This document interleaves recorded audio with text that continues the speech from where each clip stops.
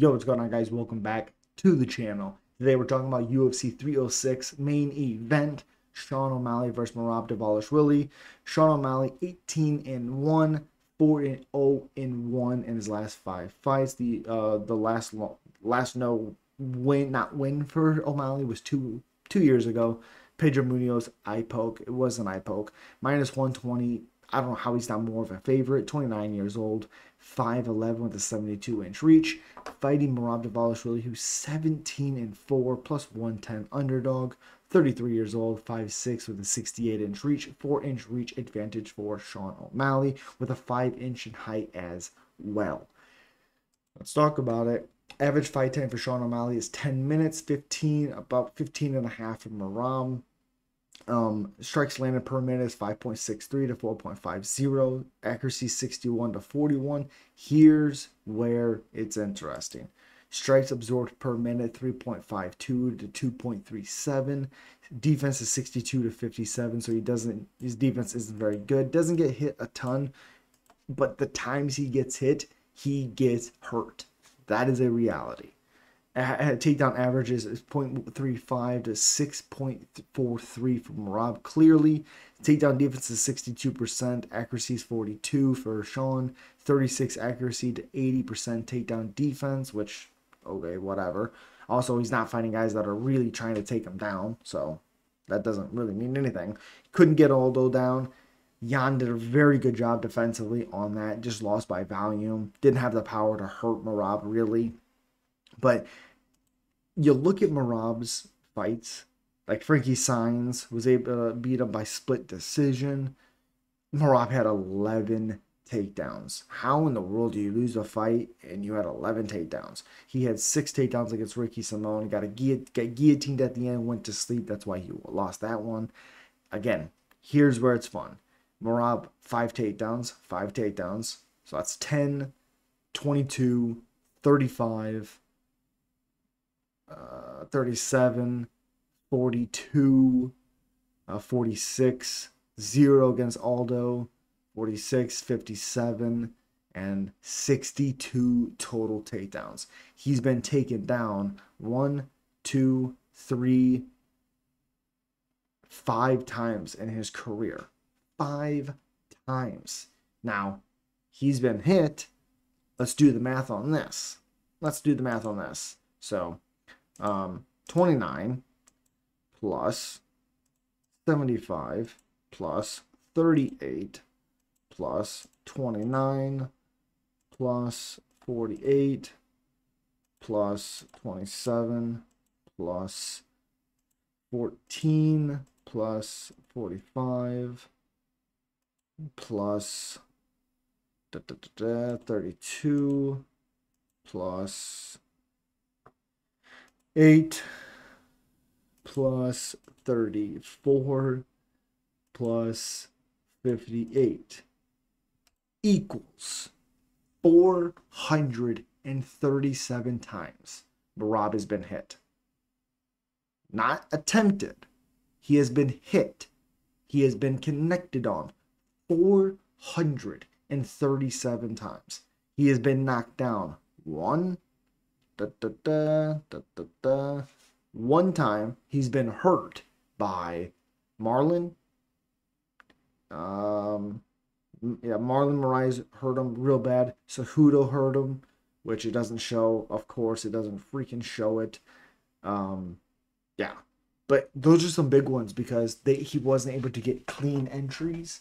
But 437 times he was hit. Now, if you go and you look at O'Malley, let's see this. Takedowns. 1, 5, but the 4 was a broken leg and he didn't do it enough. So 1. So I'll even count it. 5.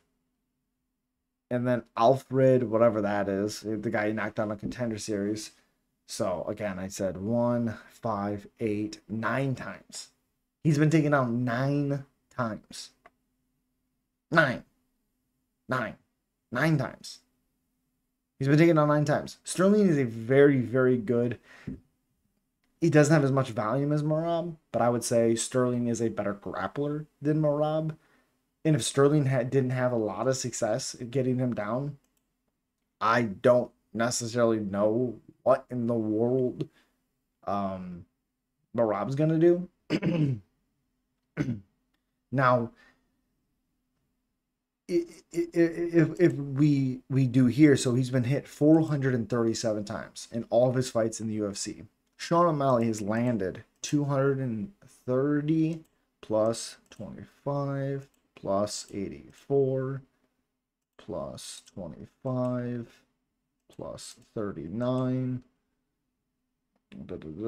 plus 230 plus 86 plus 10 plus 13 plus 18 plus 63 plus 141 plus 27. This is how much Sean O'Malley has landed total, not attempts, total. Okay? 991 times. 900.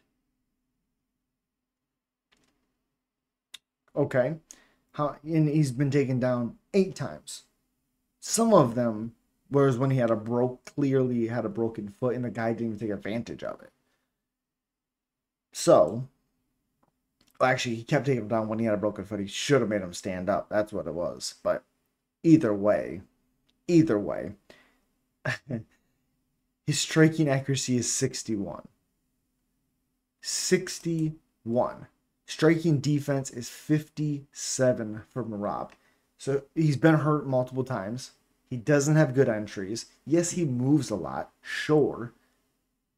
And even the coaches are saying he's going to have to eat some punches to be able to get in. You can't get hit that many times by Sean O'Malley, especially because O'Malley has some great knees. We see him against Cheeto. We've seen him throw the knees before.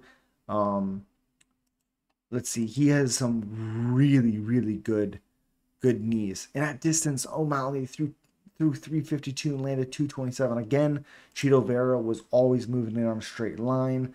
You know, Petr Yan gave him a tough fight, but I really like O'Malley. I think he does a lot of good work in this fight. And even if he does get taken down, I don't think it's necessarily the end of the match immediately. Merab really hasn't shown a great ability to finish fighters.